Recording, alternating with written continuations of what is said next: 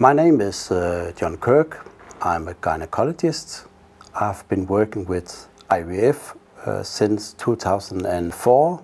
I'm a co-owner of Maigaard Fertility Clinic.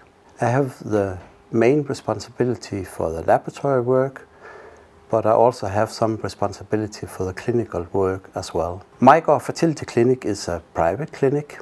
We are located in Aarhus, which is in the middle of Denmark. The clinic was founded in '98.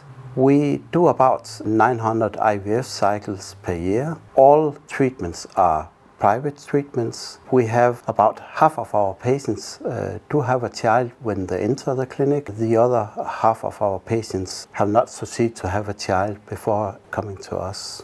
In 2009, we did introduce the time-lapse technique in our clinic.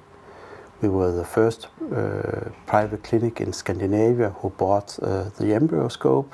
1 year later, we were the first clinic in the world who did all the treatments in the EmbryoScope. Since then, we have done more than 5,000 treatments in the EmbryoScope.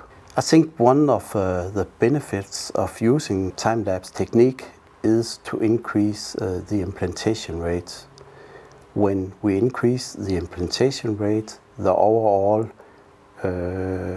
results will improve.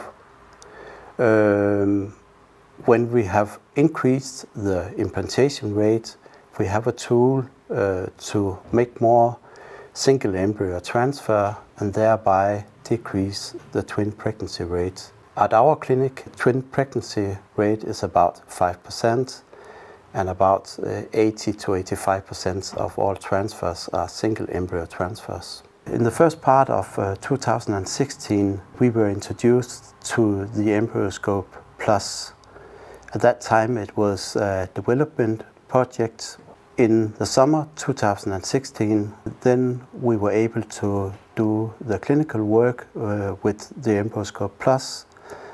And at the present moment, I think we have been running about 200 cycles in the EmbryoScope Plus. For about 6 months, we have been working with the EmbryoScope Plus. We have observed that the clinical results are equal to what we have observed before.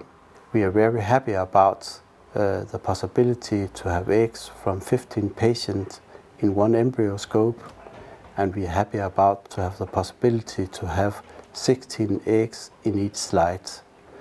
And then we are happy about the space saving in the lab.